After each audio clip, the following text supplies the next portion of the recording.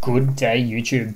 Today I'm doing just a bit of a quick fun RAM comparison video between MX Linux 21 on the left hand side here versus Linux Mint 20.3 XFCE edition on the right side here. So without further ado, I'll load up a terminal and I'll use a nice lightweight htop command that shows a system terminal through system monitor through the terminal. So on the left hand side here for MX Linux, we are running at approximately 495 megabytes of RAM on boot up, so not too bad there. Whereas Linux Mint running at 529 megabytes of RAM on boot up.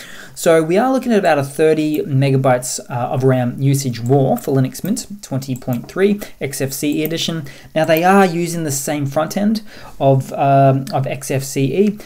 Probably the biggest difference is, well, it is a bit customized. They do look a little bit different there each. But MX Linux 21 on the left-hand side here is running on Debian, so the Debian backend, whereas Linux Mint 20.3 is running on the backend of Ubuntu, which in turn runs on Debian, so an extra hop there or two. So typically a bit of a later kernel, that kind of thing. It's probably worth the extra hit of 30 megabytes of RAM for sure though. But always take these videos with a bit of a grain of salt. So thanks for watching, guys. Please leave a comment, subscribe, hit that like button. And I do hope to see all of you guys there in the next one.